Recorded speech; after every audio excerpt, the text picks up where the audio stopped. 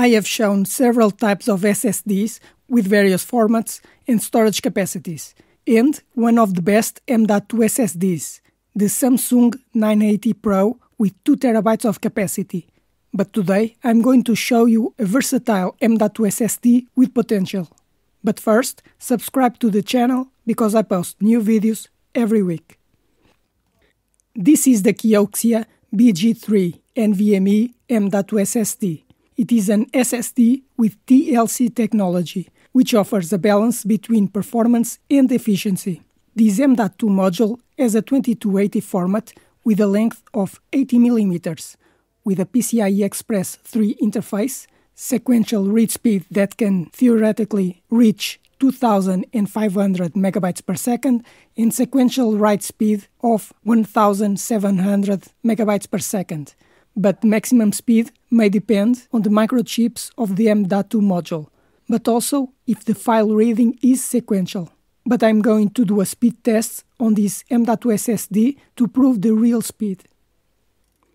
Mounting an M.2 SSD in the computer is a very simple task. Open the computer and find where the computer's M.2 connection is. Generally, this slot is identified as M.2 and only allows the M.2 module to be placed in one position. Place the SSD on the computer's M.2 connection and put the screw to secure the SSD module. And that's it.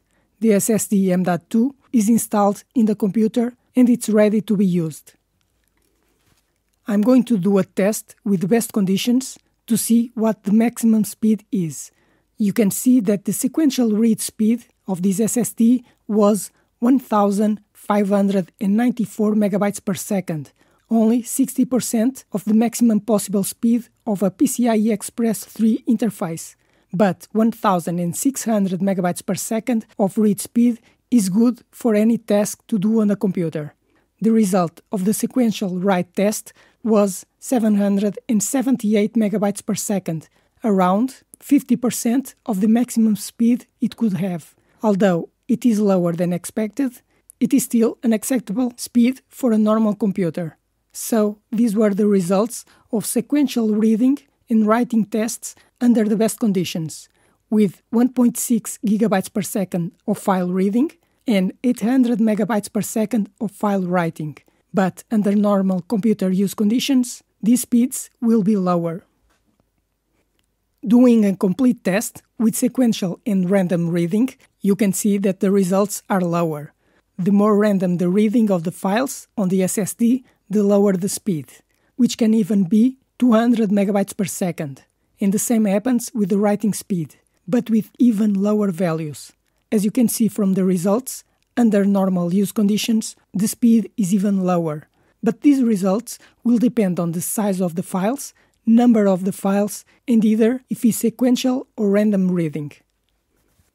Although the test result is not the best for an M.2 SSD, the result is good for a normal computer.